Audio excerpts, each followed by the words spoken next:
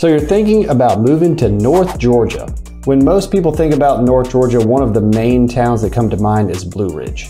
Blue Ridge is a well-known mountain town in North Georgia and a great place to live, and a lot of people ask for information on it, so we're going to give you some of that today. A lot of people choose to buy a home in Blue Ridge as a second home or a vacation home, and they also rent those out on Airbnb or one of the short-term rental sites when they're not staying there. A lot of people live close by to Blue Ridge in some of these other North Georgia mountain towns and take their families and go spend some time up there on the weekends like I do. We've been up there quite a few times in the past couple of years, maybe 5 or 6 times just to get away for the weekend or just to have a good time. About 1,200 people live in Blue Ridge, and maybe you want to be 1,201. I've lived in North Georgia for the past 23 years. In this video, I'll be talking about everything you need to know about Blue Ridge, Georgia. We're going to talk about things to do. We're going to talk about amenities, shopping, all that good stuff, and much more. I hope you enjoy. Let's get into it.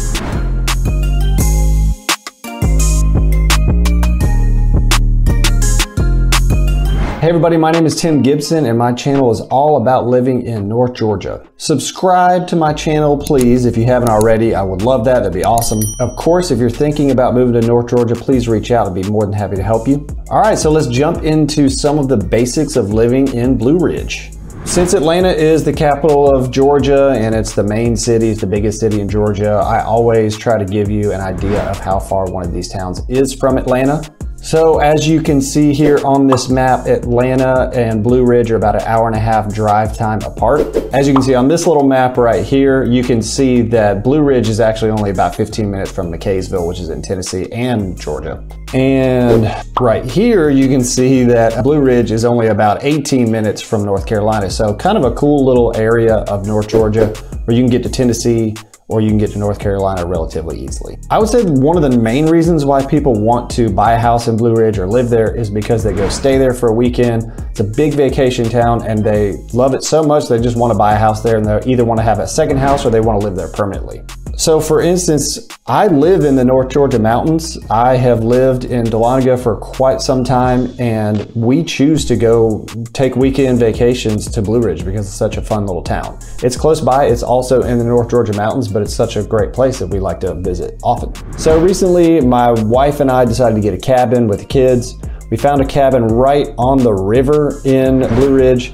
Had a great time. We went into town. We visited the Bigfoot Museum. We visited the train. There's a Blue Ridge Scenic Railway that goes from Blue Ridge up to McKaysville and then back. Had a great time doing that. Spent some time on the square. Loved it. If you live in the area or you choose to visit, it's a great place to visit for sure. Yes, you heard that right. I did say there is a Bigfoot Museum in Blue Ridge, Georgia. I wasn't gonna skip over it. I know you might be thinking, whoa, whoa, whoa, we need to talk about this for a second. So the museum is called Expedition Bigfoot, the Sasquatch Museum. Even if you don't believe in Bigfoot, if you don't think Bigfoot's real, I highly recommend it. It was just a unique experience.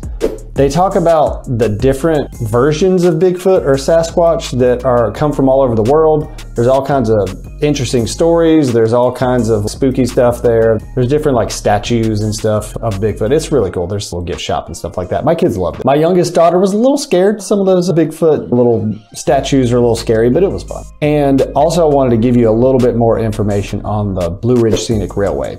It's really cool. It leaves right there from the kind of the town square area of Blue Ridge.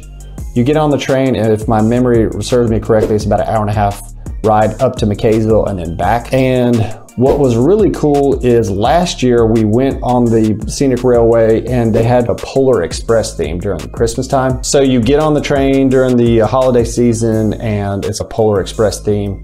Great time. You get hot chocolate and you can do all the stuff that's in the movie. Kids loved it, and if you're in the area, if you do visit, it's a great thing to do. It's more of a strip, but I'll call it the town square just for simplicity's sake. Lots of really good stuff to do. Lots of good breweries, restaurants, there's wineries, there's all kinds of great stuff to do in Blue Ridge. Just to name a couple, there's Fannin Brewing Company, Grumpy Old Men Brewing, which sounds awesome. I haven't actually had any of their stuff, but sounds awesome. There's Tipping Point Brewing Company, Angry Hops Brewing Company. So as you can see on this map right here, there's 3 or 4 breweries just right within just about walking distance of each other. There's also a place where you can get some wine, some local North Georgia wine, and lots of great restaurants. There's actually a drive-in movie theater, which I have not seen, but I would like to see a drive-in movie. That's a cool retro thing to do. It's called the Swan Drive-In. If you've done this and you have been to the drive-in movie theater, let me know in the comments what that was like. That would be a fun thing to do. Another thing to do in Blue Ridge, Georgia, which I think would be fun to do, is the Second Story Entertainment. It's basically a 18-hole mini golf course on a second floor in one of the buildings in Blue Ridge, all inside. That sounds incredible. I would love to do that next time we go visit. So I'm probably gonna hit a lot of these places up when we go visit Blue Ridge next time. And here's another thing to do in Blue Ridge, Georgia, but it's not quite in Blue Ridge, it's in Morganton, which is about 10 minutes away. I literally just found this whenever we were doing some research for the video. It's called Tank Town, USA. And looks like for a couple $100, you can literally get some training and you can drive a real tank around this little course. You can also have an option where you can take the tank and drive over and crush a car, which sounds amazing. You can shoot machine guns. You can do all kinds of stuff. So I literally just texted my wife a few minutes ago as I was doing research for the video, and I said, I'm taking my boys there. I've got 2 middle school boys. And I was like, we're taking the boys. We're gonna go drive some tanks. We're gonna have a great time. So maybe I'll just do a video of that at some point and give that to you. That would be a lot of fun. So let's talk about some outdoor activities to do in Blue Ridge, Georgia. Of course, with it being in the North Georgia mountains and the Blue Ridge Mountains, there's plenty of outdoors nature things to do. You have Lake Blue Ridge, which is a reservoir in Fannin County. Lots of lake activities to do. I'm sure you can get an idea. Tubing, you can go skiing, all that fun stuff. You've got some good trout fishing in the area, quite a few good trout fishing spots.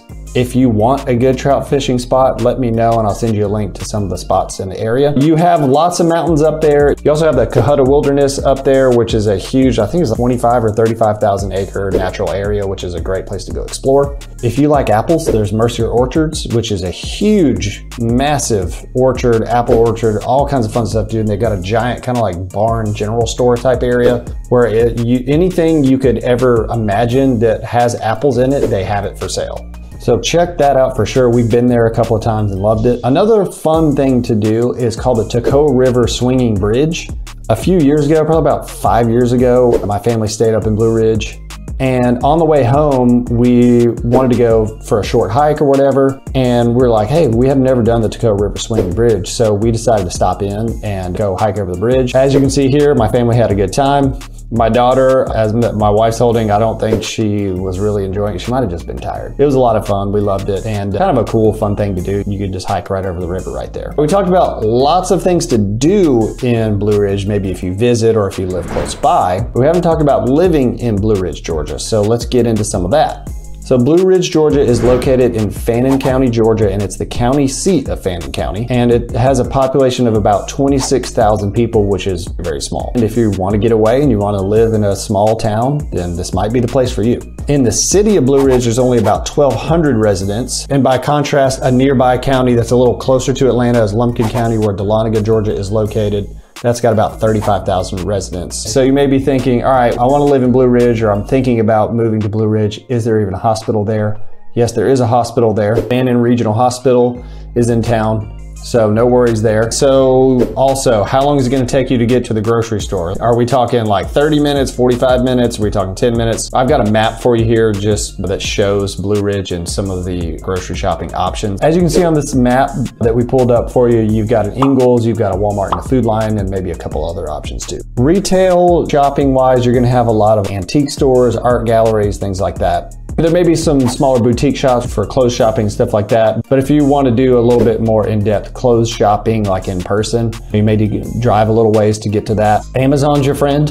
You can get lots of your stuff off of Amazon there and they will deliver. Okay, my favorite part, let's jump into some real estate. Like I do in most of my other videos, let's talk about average sale price. And the number is high, and a lot higher than some of the surrounding towns. Like I mentioned, a lot of people are coming in from other parts of the country or are buying vacation rentals or second homes in Blue Ridge. And you can see that here on the average sale price of $845,000. Now that doesn't mean you can't find anything under $845,000. That just gives you the average, but the average that being that high, that's going to tell you that a lot of the homes are a little bit higher priced there. You can also see on this next chart, which I like to share, is the average days on market, which just shows how quickly it takes for houses to sell on average. And this gives you an idea of about 18 days. So you're looking between 2 and 3 weeks for houses to sell in Blue Ridge. All right, and just to go back a little bit, we talked about the $845,000 average sale price, but I want to give you some of the prices of homes that are actually on the market today in Blue Ridge, and we're talking December of 2022. I think we pulled a list and it was about 28 homes actively for sale in Blue Ridge. And as you can see on this chart right here, we've got listings from almost $2 million all the way down to about $260,000. And you can find something for everybody. It's just with it being such a small town and a small area, you're not gonna have hundreds of homes on the market at any given time. So again, if you're thinking about moving to Blue Ridge, Georgia, please give me a call. I'll be more than happy to help you. And that is my guide to living in Blue Ridge. Tell me what you think. Did I miss anything? If you live there or if you've been there, leave me a comment and let me know. Of course, check out my other videos on other towns in North Georgia. Have a great day and we'll see you on the next video.